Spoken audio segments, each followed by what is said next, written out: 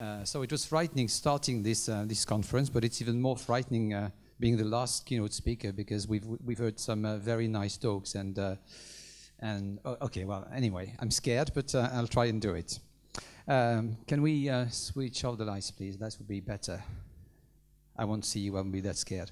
Okay, so put on your glasses. Oh no, I don't need any light. Yeah, thank you. Yeah, much better that way. Thank you. So actually, Victor, I slightly changed the title of my talk to the first movies ever were in 3D. I will explain why. And movies between, inverted commas. Well, for tens of thousands of years, some people have been able to draw on any kind of surface, and some people haven't. If you have listened to Larry's talk about Tolbert, you know that Tolbert was excellent at lots of things, but he was a poor draftsman, even with the camera lucida. So for those who were not fortunate enough to listen to Larry, here is one of his best drawings, and this is how he decided to find a way to have the images of nature fix on a surface by themselves and the aid of some light. So this is what happened in 1833 when Tolbert was on the shores of Lake Como in Italy on his honeymoon. He was thinking about fixing that image permanently and in a much better way. And this happened at Lecoq Abbey, and this is the very window you all know, the latticed window. So this is Lecoq. Not so long ago, I did a workshop with Mike Robinson on the daguerreotype, which was strange, actually, doing something on the daguerreotype at Lecoq. But anyway, it was a fascinating experience. And as you know, at the same time in France, Louis-Jacques Mandé Daguerre was working on a totally different process, the daguerreotype. The two processes were published around the same time in 1839. So we won't discuss who was first, because there was no first and no last here in this race for photography. Everybody is a winner, and the processes were so totally different that it doesn't really matter. What matters was that they found a way to fix the image of the camera obscura, of the image of nature, on a plate of metal or on a piece of paper. Now, here comes a third man. This is Charles Wheatstone and his family, his wife Emma West, and his 3 children. This was taken for the stereoscope in 1854 by Claudet. But before Claudet was able to take a stereoscopic picture, Wheatstone had to invent the stereoscope. So this happened quite early, in 1832, actually, before photography. Well, not before Niepce's photography, but before Daguerre and Tolbert's first experiences. And he was such a busy man, he was busy inventing the electric telegraph, so that he waited 6 years to present his invention to the Royal Society on June the 21st, 1838. And you saw in the picture he was holding a wave machine. Nicholas Wade yesterday told us about that machine, so here it is. And they still have it in the Science Museum, in the storerooms of the Science Museum. We found it there with Brian, and it was very thrilling to hold that machine and to be able to photograph it in 3D. But this is not what we're going to talk about. We're here to talk about the stereoscope. Unfortunately, the original document presented at the Royal Society has disappeared from the archives, so we only know Wheatstone's talk or Wheatstone's presentation through the printed version in the Philosophical Transactions of the Royal Society. So you can see the date here, received and read June the 21st, 1838. So Wheatstone, who could free view, who didn't need the stereoscope, had to invent a stereoscope to help people see what he could see himself without any help. And this is what the stereoscope, the first stereoscope, looked like. So 2 mirrors at an angle of 90 degrees, and on either side 2 easels for the pictures. So this is a very nice drawing. And while we were visiting the storerooms of the Science Museum, Brian and I came across the original stereoscope. So this is Wheatstone's original stereoscope, the one he used to demonstrate stereoscopy in 1838. It doesn't look like much, it looks very amateurish, but it works. We tried it. And it doesn't work very well because you have to put the pictures quite, a bit forward to make it actually work. But it was the idea, and he was able to demonstrate that because of the disparity between the images each eye receives, we can perceive depth, and so stereoscopy was born, and he was the first to demonstrate that. I won't go into that because Nicholas yesterday gave us a brilliant talk about how it came to be, so I won't spend too much time with that. So this is another view of the original 1838 Wheatstone stereoscope, mirror stereoscope.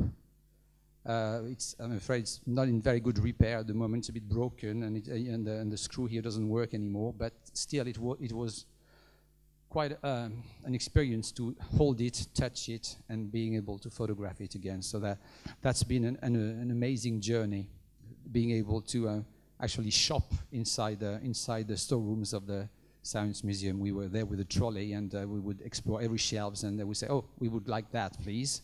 And we would put it on the trolley, and afterwards we could photograph everything. That was amazing.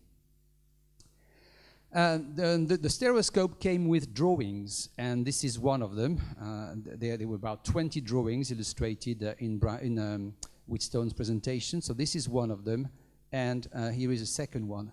And they are very simple. They look very simple. They are outlined figures, and Wheatstone wanted it that way. He deliberately chose outline figures because there are no depth cues. When you draw something, a face or a landscape or I don't know, a vase or an apple, you usually add shadows, and shadows on a flat surface gives an impression of depth. So without any shadows, just outline figures, if you perceive the 3D, it means that his theory was right, and it is. It works very well, even sometimes a bit extreme. The interesting thing is that on Thursday, the 30th of August, 1838, he presented the stereoscope, and Brewster was there. Professor Wheatstone called attention to the stereoscope, an instrument for exhibiting some phenomena of binocular vision, which, so David Brewster said, was one of the most perfect experiments he had ever before witnessed. Now that's a very interesting document because years later, Brewster will do everything in his power to refute the fact that Wheatstone invented the stereoscope. He tried to everything in the book to make Wheatstone the bad guy and to say that he hadn't invented the stereoscope. It had been invented before. But in 1838, he was not such a bitter old man, and he actually enjoyed the stereoscope, and he applauded when it was first shown to him. Unfortunately, we don't know what the first stereo pictures were like. I wish I could, and maybe with the help of Larry's catalogue raisonné, we will be able to find the two photos, the two halves that produced the first stereoscopic pair ever. We know from a letter from Wheatstone to Talbot, dated December the 15th, 1840, that Wheatstone asked Talbot to take photos for his stereoscope, and that Talbot sent them back to Wheatstone. Wheatstone wrote back and said, "Okay, that's fine, thank you so much for the pictures, but you took them with an angle of 47.5 degrees, which is a bit too much. I mean, it's over 45 degrees. The two pictures couldn't fuse." And he suggests an angle of 25 degrees, which is already too much. But that's the interesting point. Nobody knew how to take stereos in those days, so they were just trying, they were just experimenting. And we don't know what it was like. But this is a photo, the scan of which Larry very kindly sent me. As you may know, there was an exhibition in London about Talbot, And Brian and I were fortunate enough to visit it together. And we walked past two of the photos exhibited, and there were two photos side by side showing some statuettes. And they were taken by Talbots, they were Talbot types. And I said to Brian, look, this is a stereo. Actually, well, this is only the right half of the picture. On the other half, there was another statuette. But what happened? Well, this is not an intentional stereo, probably. It's totally accidental, I think. But what happened is that Talbot was experimenting with light, with the shadows, and he had these two statuettes, which he photographed, and then he just turned them around a few degrees, or some degrees, and he took another photo. And it happens that the statuette on the right, in the two photos, make a stereoscopic pair. So this is probably what the first stereos may have looked like. We may never know, or maybe, thanks to Larry's catalogue raisonné, we may find the first stereoscopic pair ever.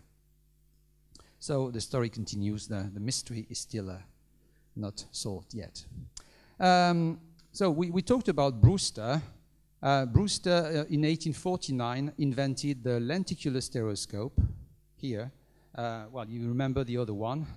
It was big. This one is small. It's about the size of a pair of binoculars. Instead of mirrors, it used prisms.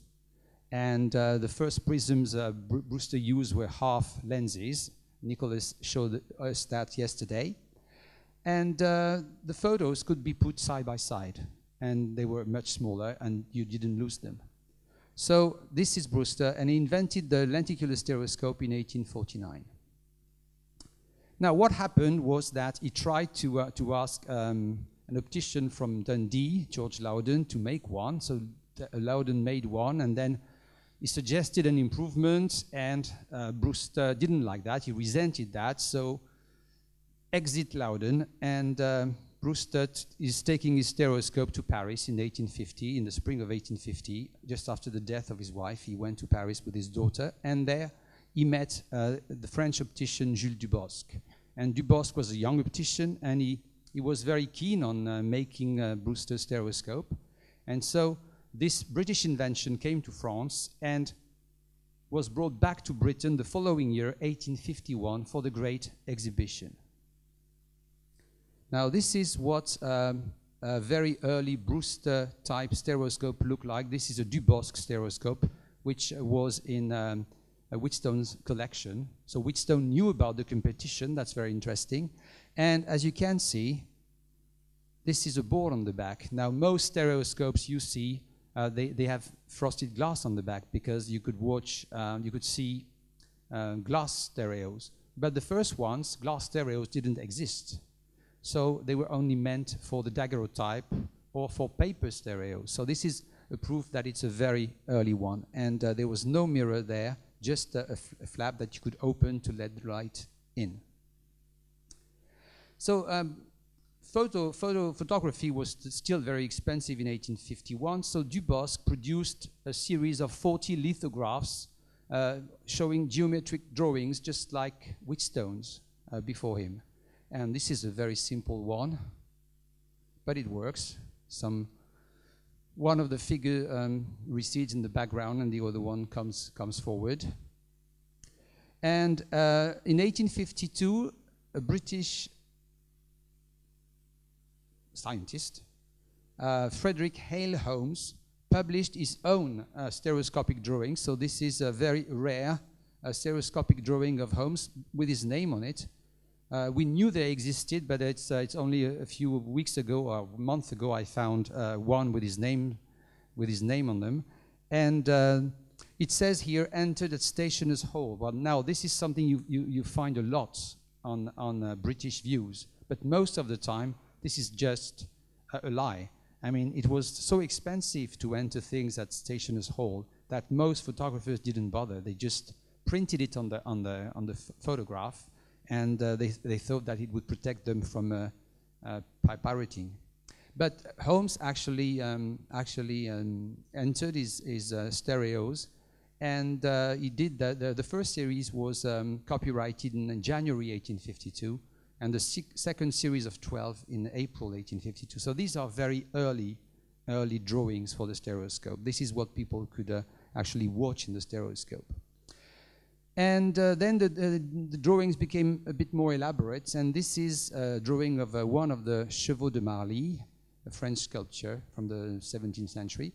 And this is a statuette which was photographed for the daguerreotype and then lithographed so that it could be distributed and printed much more cheaply.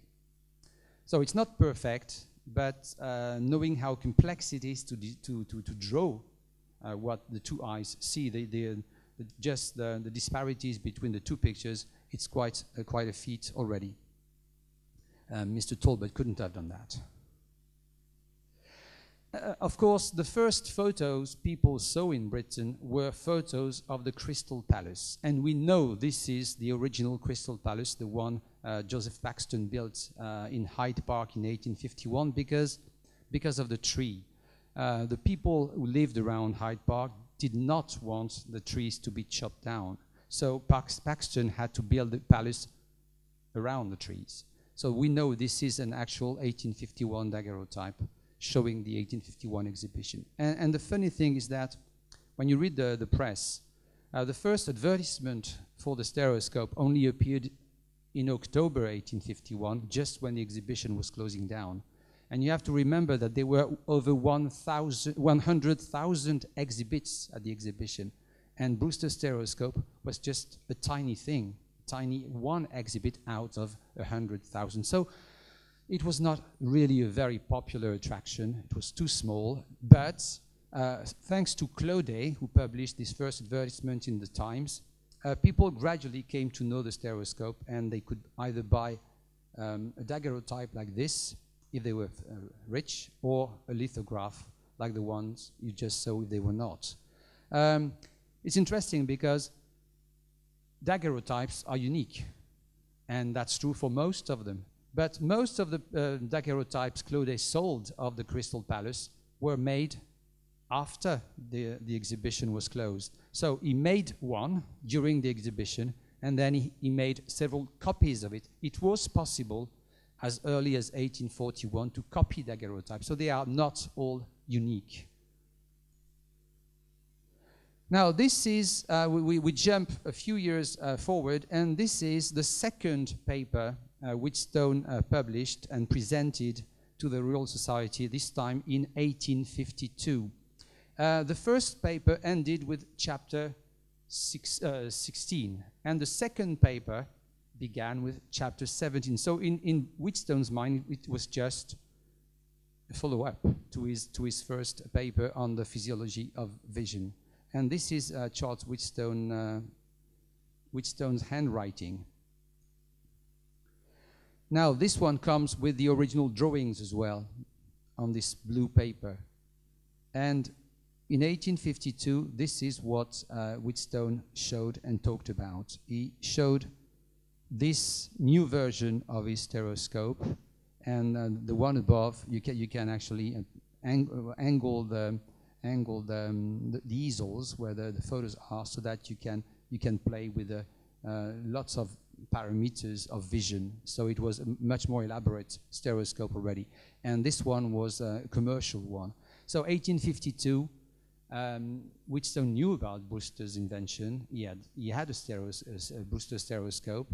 He knew there was some competition, so what he tried to do was to re-promote his own invention, the reflective stereoscope, the mirror stereoscope.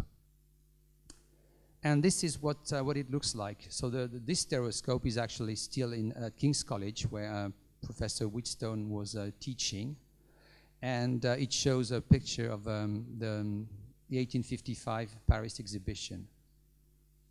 And this one, as you can see, has lenses to magnify the pictures a little. So he produced commercially several models of his mirror stereoscope, and you can here move this forward and backward, and these can be moved left or right, depending on the size of the picture and the effect you want to get. So it's much more elaborate than the first one you saw.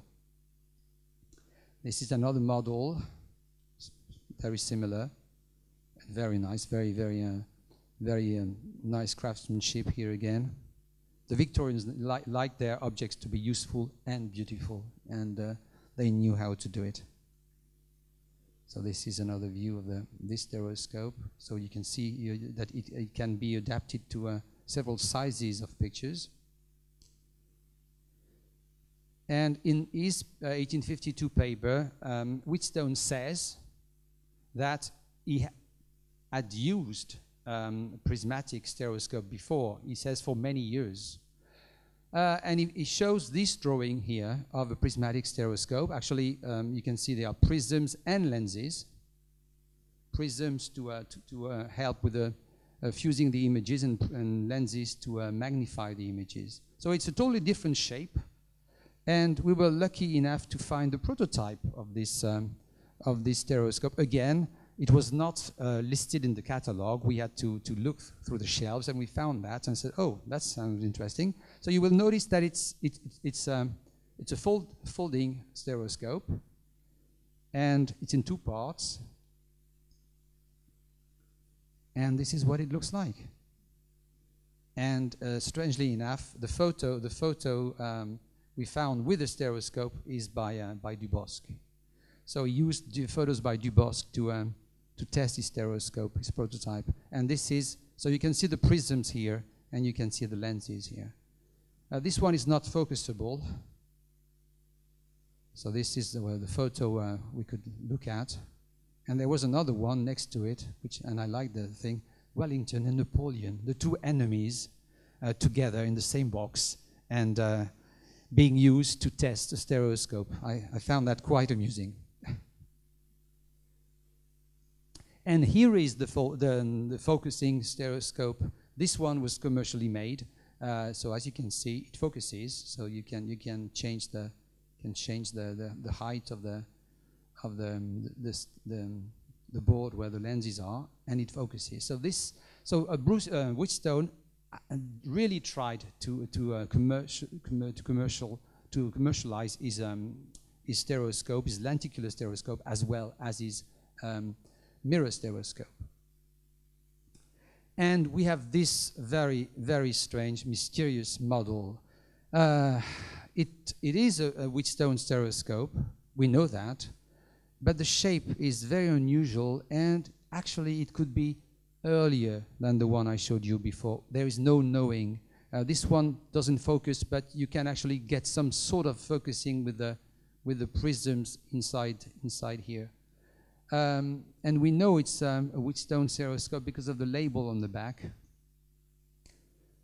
Presented to me many years ago by my friend, the late Sir Charles Wheatstone, FRS, the inventor of the stereoscope. And it's signed John Percy, December the 27th, 1885. In 1885, Wheatstone had been dead for 10 years. And so this was a precious relic of Wheatstone. Unfortunately, it's impossible to this day to know the exact date when the stereoscope was made, but it needs digging a little deeper, and we'll find out probably. So if this was an early version of prismatic stereoscope, or if it was just something Wheatstone did after Brewster invented the prismatic stereoscope. It's very difficult to say. We have this letter. This is the letter from Richard Murray, and the optician from Murray and Heath. And this is what he says. From an examination of the accounts furnished to you by Mr. Newman of Regent Street during the time I was in his establishment, and which were prepared by myself, I am unable to fix the date of my first knowledge of your stereoscopes, both with reflecting mirrors and refracting prisms, to the latter part of 1832. I am, sir, etc. So this is the only proof we have that Wheatstone worked with a prismatic stereoscope. But if you see, if you look at the date, 1856, it's a long time after the fact, so it's difficult to be actually sure whether Murray was being nice or if he was telling the truth. In Wheatstone's paper, there is also this model of a stereoscope, which is a folding stereoscope. Wheatstone was determined to show people that his stereoscope was not too big. That was one of the most disadvantage, well, the main disadvantage of his stereoscope. It was cumbersome. So he tried to prove that it was not that cumbersome, and he created this folding stereoscope, which we found. So this is the folding stereoscope he created, and look how clever this is. So this is how it appears. This is how we found it. A box. I said, oh, that looks nice. You open the box, and everything is inside, and it unfolds like a flower, and there you are. Amazing, isn't it? I mean, this is such a nice stereoscope. This is, well, I've seen another copy of that, another specimen, sample of that, but they are the only two ones I've ever seen. This is another model. This is a folding stereoscope as well. So the piece with the lenses and the mirrors can be moved, and the easels fold. So this is another model, and it shows that Wheatstone was desperate to actually promote and sell his stereoscope. He wanted people to use it, and he said all his life that it was a much better stereoscope than the Brewster one. And here is another model with lazy tongue. So again, a folding model of a stereoscope, a Wheatstone stereoscope. And we know they were sold in catalogs, because we have several examples of pictures of Wheatstone stereoscopes in catalogs. So look at this one with the sort of glasses here, and you can see that this part here slides in this sort of box, and it's probably a folding one as well. The stereoscope was very expensive for the time. It was 5 or 6 times more expensive than a Brewster stereoscope, and the pictures were sometimes 10 times more expensive than pictures for Brewster stereoscope. So that was unfortunate. So another example here of a Wheatstone type stereoscope. Again, you can move this here in this groove, and the mirror can move forward and backward, and you can see that it folds here in two. So lots of different models of folding Wheatstone stereoscope. And he also asked people to make pictures for his stereoscope, because a stereoscope without pictures doesn't work very well. I'm sure you recognize this picture. It's the same tree, it's the same exhibition, 1851. So we know that pictures were made for the Wheatstone stereoscope in 1851. These pictures are kept at the Science Museum. They have a box full of pictures in the collections of the Science Museum, and there are 93 stereoscopic pairs in the collections, in the Wheatstone collection at King's College London, and this is one of them. So here is another view of the 1851 exhibition, probably when it was being dismantled. And you can see, if you look at, if you close one eye, if you close the right eye, you can see water traces on the floor. They watered the floor every day in the Crystal Palace because of the dust. And if you close the other eye, you will see that in the other half of the picture, you can't see the water. So this is very interesting, because it tells you about time. How long do you think it took the man to water manually this part of the building? And you can see that in the first picture there is no trace of water at all. So that's an interesting picture because of that. He took statues. If you remember, we saw that statue. Well, we saw a plaster of that statue yesterday when we were in the College of Fine Arts. It was there in the entrance on the right.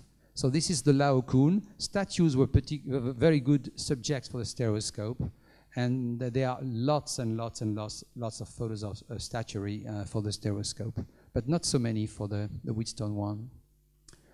This one is the Crouching Venus, also known as the Lili Venus, because it once belonged to the painter Lili.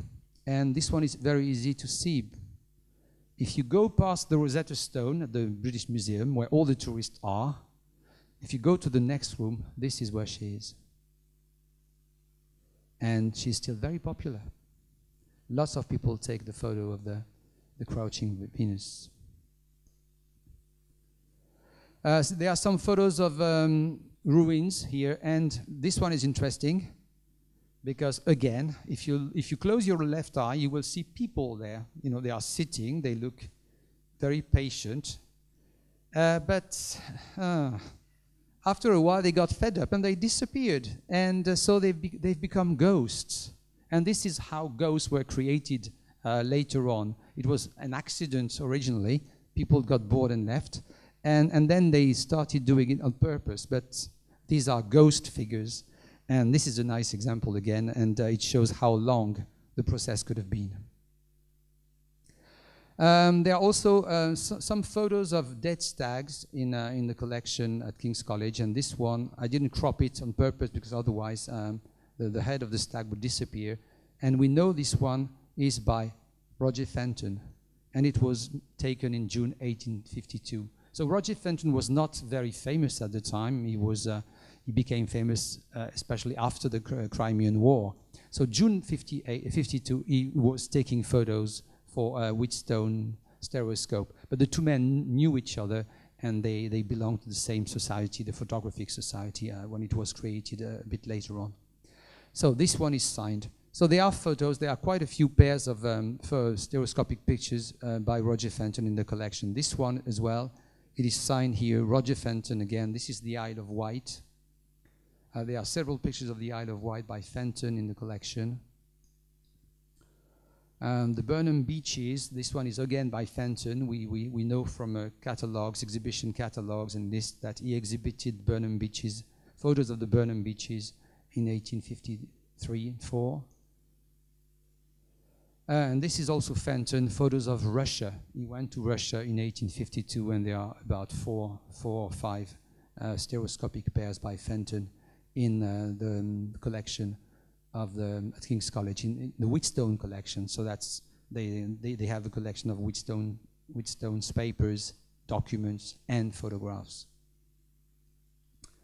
This is a picture of Peterborough by Samuel Buckle, and there is another one as well by Samuel Buckle. So we know some of the photographers.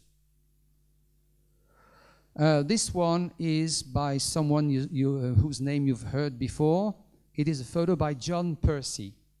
Again, you can guess how long it must have taken to get the two halves on account of the shadows here.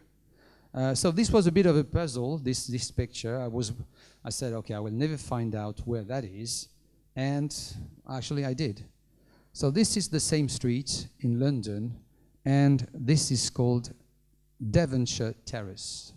Devonshire Terrace is a very nice area of London, W2, very quiet and posh. And the photo was taken from this building here. If you, at number 26, you can see the number somewhere. And this is where John Percy lived.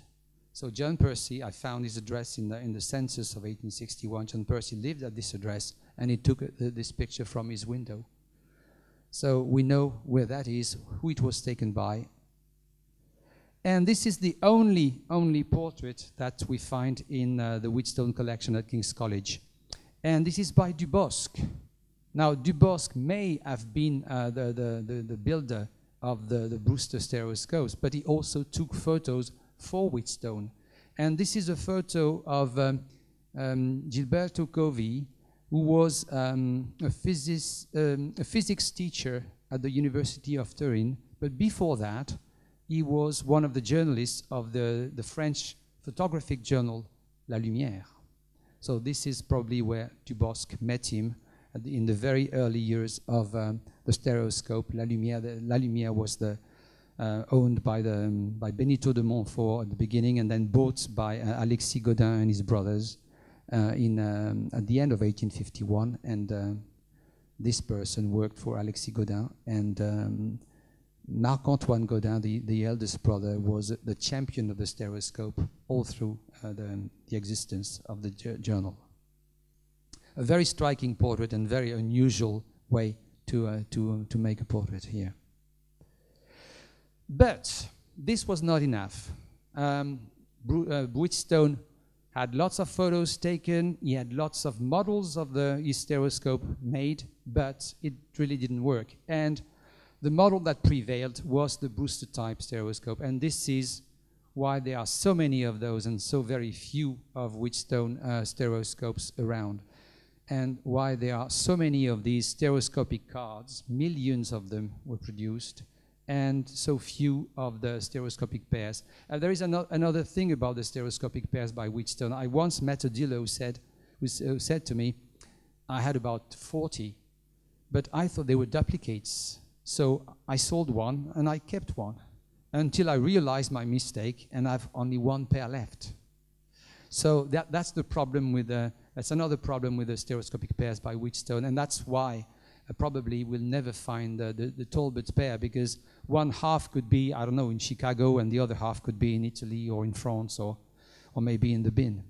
So that's the problem.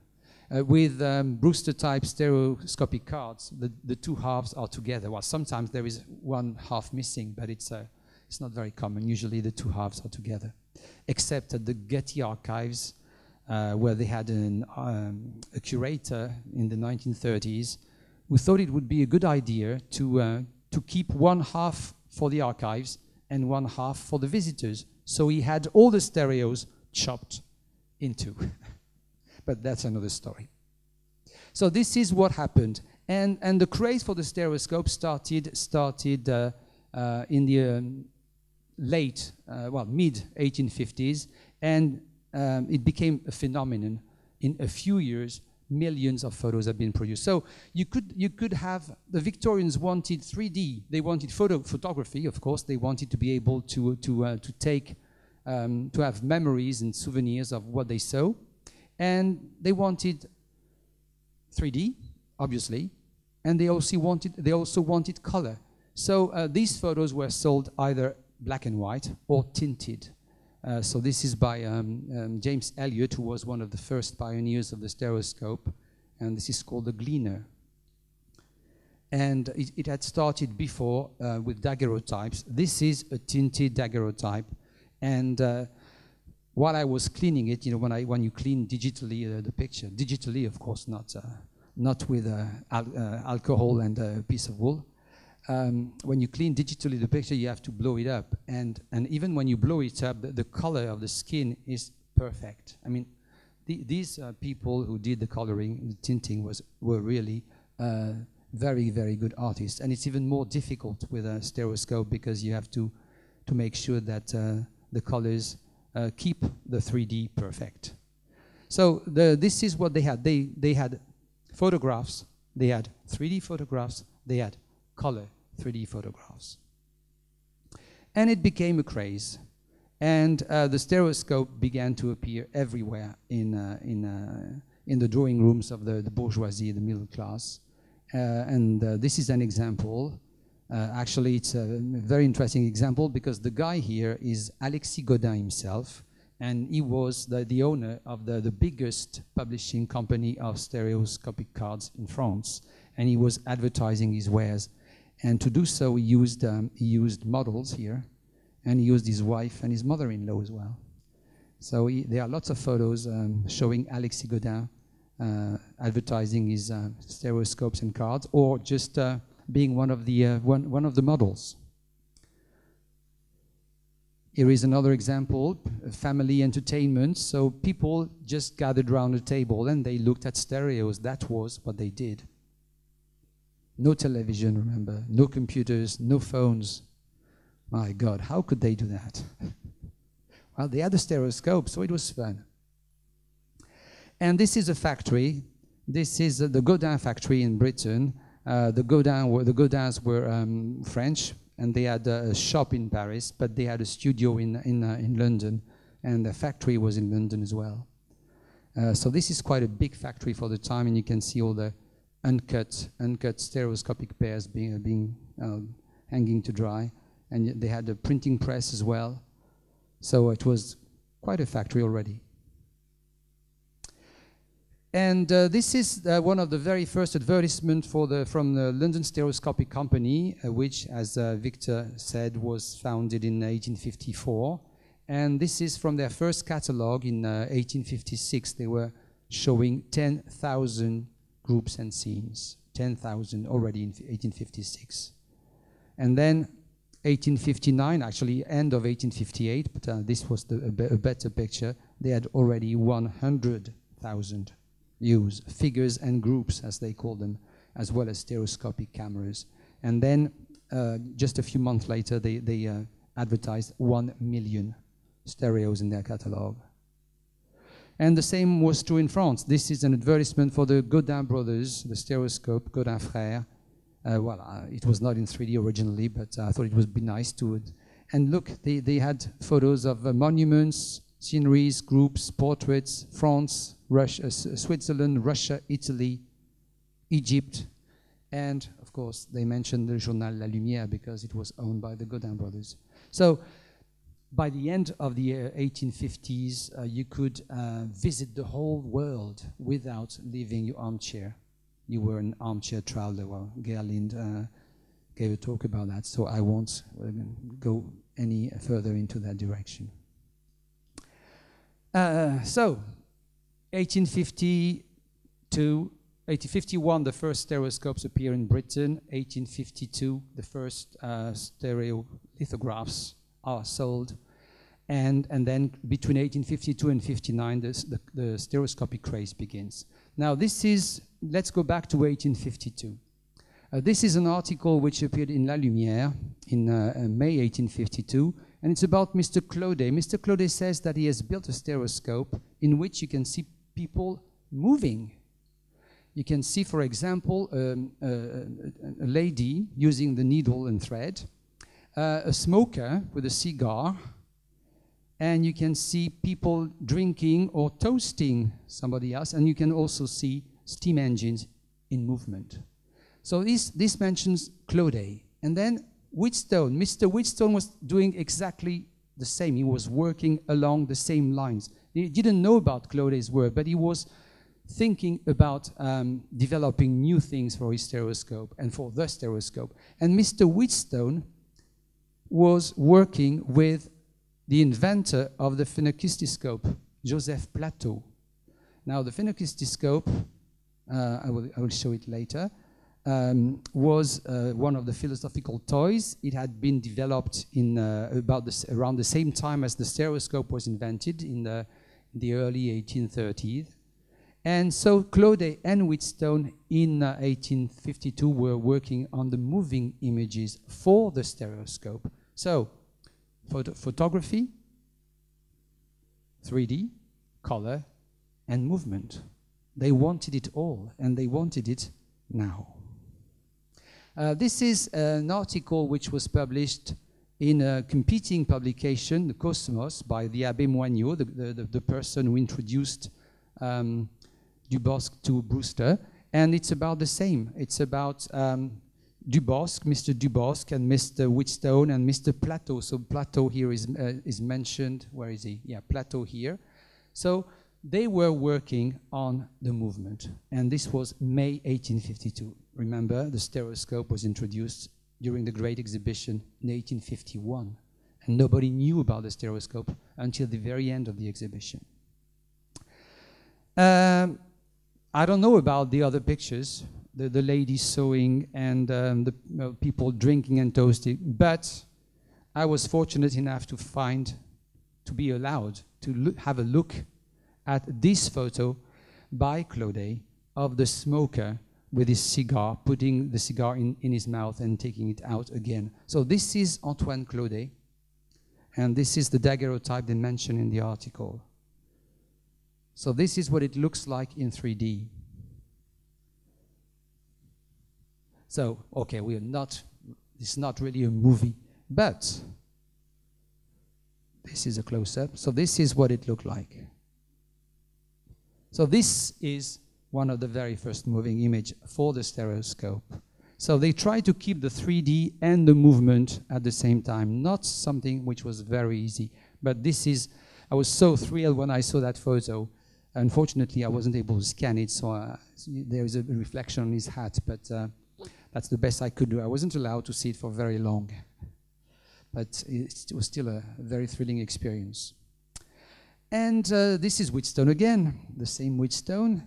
And as you read, Wheatstone worked with Mr. Plateau. So now this is Joseph Plateau, and this is one of his phenakistoscope discs. So the pictures were drawn on a disc here, and there were slits, and you would stand in front of a mirror, and you would look through the slits at the mirror, and when the disc revolved, you would see motion. You would see this. Oops, there is a problem here, sorry.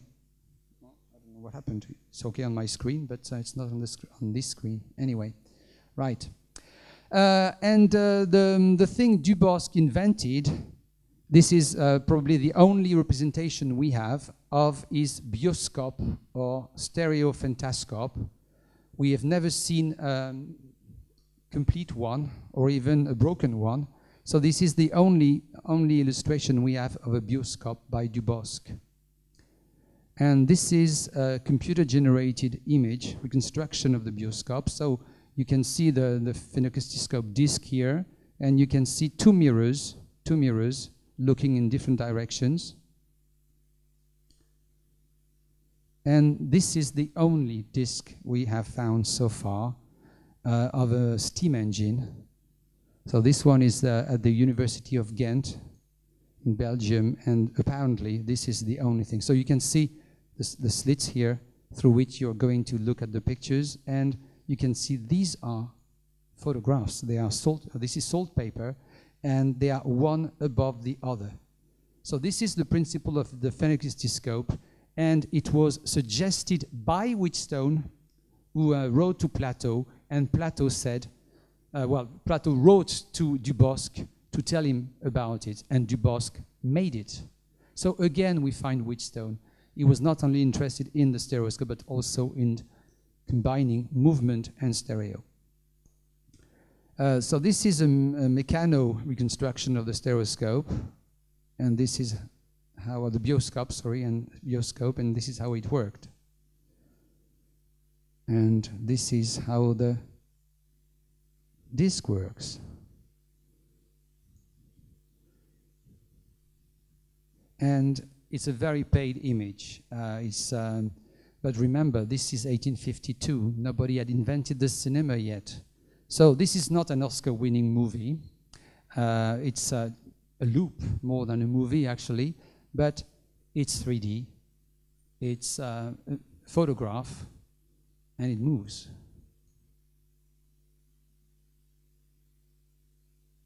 So this is the first ever movie, I think.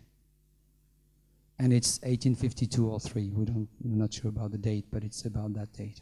So this is quite something to reconstruct. I think nobody had seen the film that way before. When I was looking for all the stereoscopes at the Science Museum, I also came across this instrument from Wheatstone's collection. This was made by Dubosc.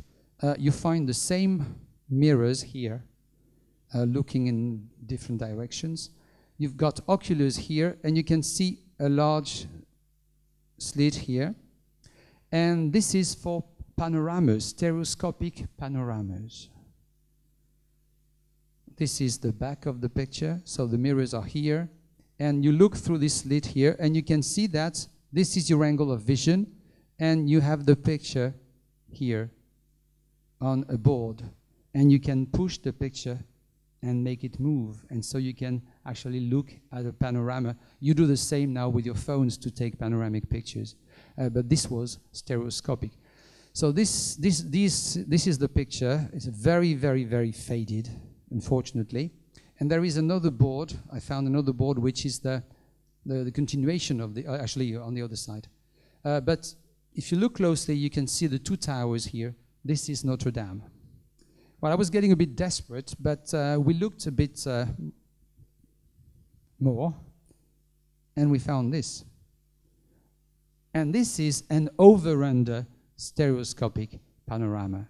Now, over-under, can you imagine? We are in the 1850s. Over-under is what we use for Blu-rays. Over-render is what we use for VR. And we are in the 1850s. So these are the towers of Notre Dame. and you can see the junction in the glass here. So it was, the photos were taken on two pieces of glass and they were put together. And this is a moving panorama in 3D. And here it is. Oops, sorry. It should be here. It should work. Okay, it doesn't work. Okay, well, you won't see the moving panorama in 3D then, I guess. No, sorry. I'll show it to you later. But well, it actually works, and you can see the whole panorama, so it moves, and you can go from one side of the sand to the other, and you see everything in 3D. And we are in the 1850s, so that's another movie if you want. You create your own movie by pushing the slide from one side to the other. So 1850s. Now we jump to 1860. So is this a stereo or not? Well, this is another one of the moving figures that were invented by Claude. So this is 1860, and this is une épreuve à mouvement, and this was made by Furn and Tournier. So this is what it looks like. It's sort of stereo, but you see that something is happening. And here is another one, and it says here, épreuve à mouvement, breveté SGDG. It means that it's patented. And this is a lady with a churning, and you can see she's moving, and you can see the stereo sort of, but this is how it was supposed to be seen. So again, we find the moving pictures here, a woman washing linen, and here is the lady with a churn.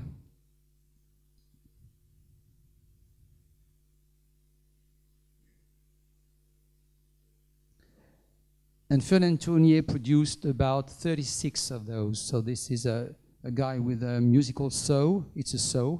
It's not a bow. Look, you can see the serrated edges here. This one is a bit extreme, but you can see he's sitting. Actually, he's sitting on something, and that's that's why it's so strange. Another one. That looks nice.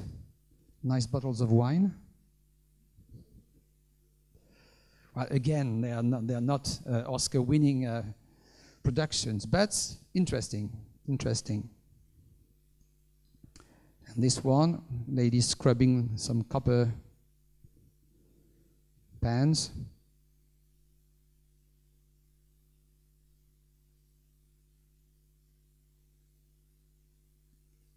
And two people here, one sewing, one hammering.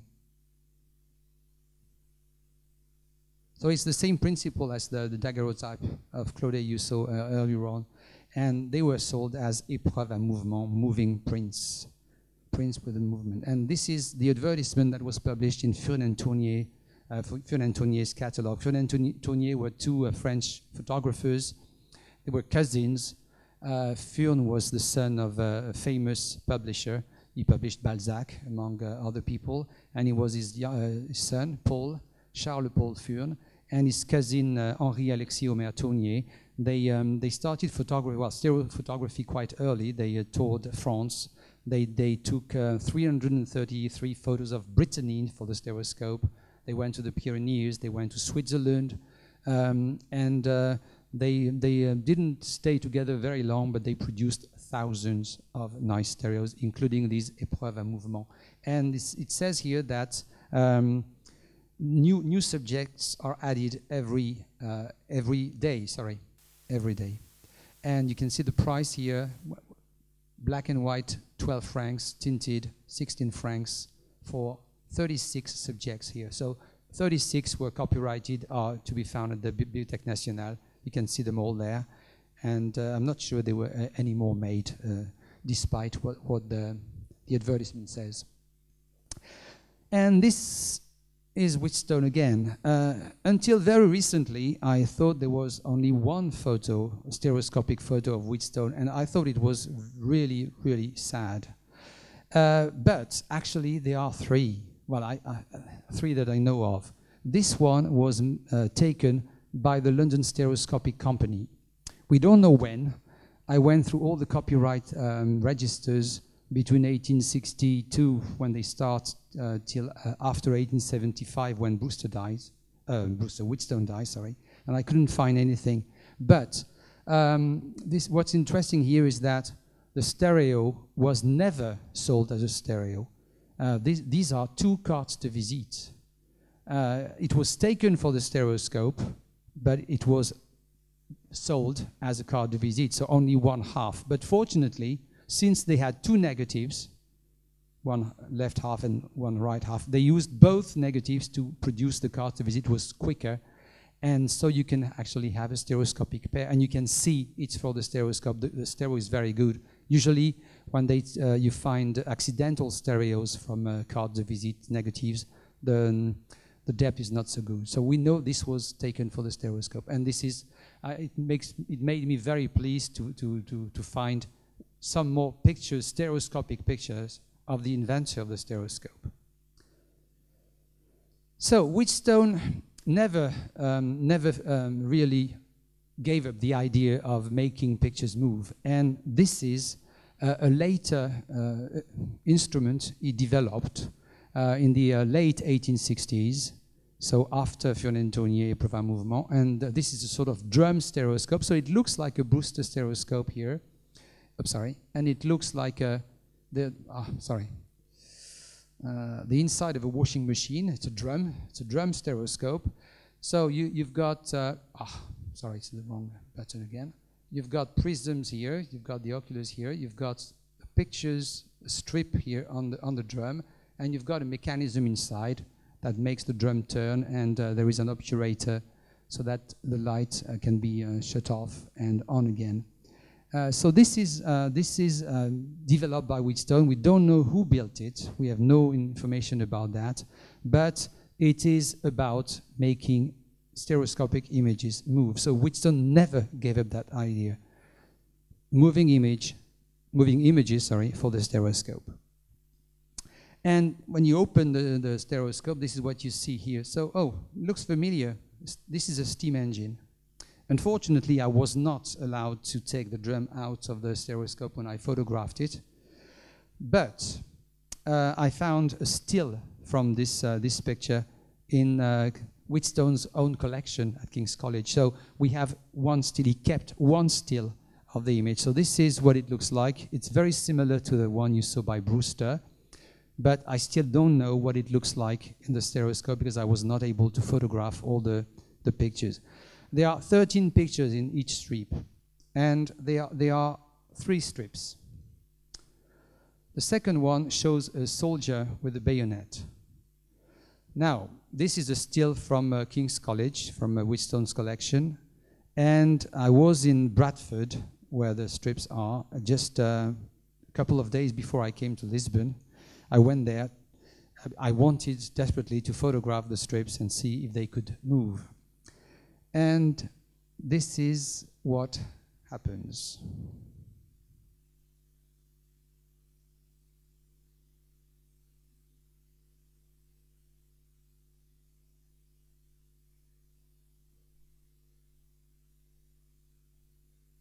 Etc. So there are 13 pictures, but unfortunately, the pictures are not in any particular order. I had to put them in that order so that it made some sort of sense.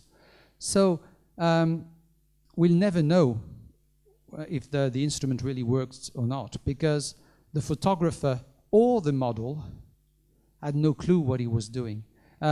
You all know phenocystoscopes discs with drawings on them. So people could draw movements. You've seen the dance, you've seen dancers, you've probably seen other moving figures. But nobody had ever made stop motion movements for humans. It was easy for machines. You know what machines do. But here, the photographer or the model had a problem. He didn't know what to do. So he was told to do things he knew how to do, a drill with a bayonet. But nobody told him to do, okay, hold that pose for a second, and then move slightly like this, because probably the photographer didn't know what to do. And so the 13 photos are in no particular order.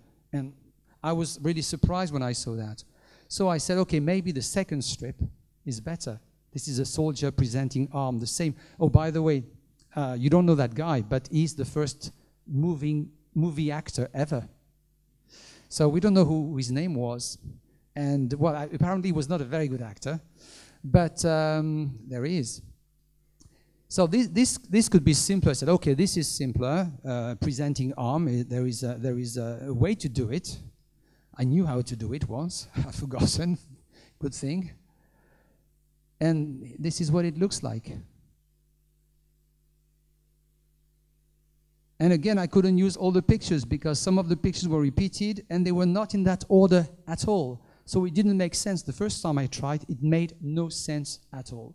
And actually, I could only feel sorry for Wheatstone. He probably hoped this would work. And it was his own invention. We don't know, I don't know if the instrument works because I couldn't try it. It's too fragile. But I know that the strip doesn't work. So this must have been quite a blow for Wheatstone because the idea, we know the idea works. Dubos did it before and it works. And we know this could have worked as well, but it doesn't. And it's not Wheatstone's fault. It's the photographers or the models.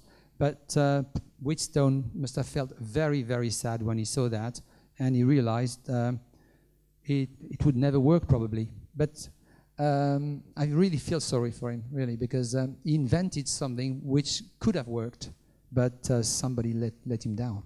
So this is the third photo we know of Wheatstone, by the way, again by the London Stereoscopic Company, taken on the same day. And this photo was used in his obituary. This is an engraving from his obituary in 1875. So he died, and before Muybridge was able to project or show a galloping horse on a zoetrope, and but this was not 3D, by the way. Although Muybridge could have done it in 3D, but that's another story. So he died without realizing that he was right, and that one day there would be 3D movies. There are very few things left about Wheatstone. This is the place where he last lived. Well, this is the address where he last lived, and there used to be a blue plaque there saying on the building, you know, this is where Charles Wheatstone lived. But when I went there, this is what I found. They had pulled the building down because this is what they do in London at the moment. They pull everything down and they build luxury flats because this is what people need more than anything else, luxury flats. So no house left. And when you try to find his grave in Kensal Green Cemetery, it's very difficult, even when you know where it is. So this is Wheatstone's grave. Very sad again because there is nothing, and there is an inscription, and it's barely legible. You can actually read Charles Wheatstone, Knight, but in a couple more years it will be impossible to read anything. And this is the grave of the man who invented the stereoscope, the Wheatstone bridge, the concertina. And well, it's a shame, really, because and he also invented, by the way, the 3D images, the 3D movies. So maybe one day, maybe that now that people know more about Wheatstone, we will be able to I don't know, maybe have a statue of him. There are statues of Brewster because we know that because Nicholas showed us a picture yesterday. But there are no statues of Wheatstone. There are no streets bearing his name. So maybe, hopefully, thanks to today and to other talks, maybe we will make sure that he's not forgotten. And that's it.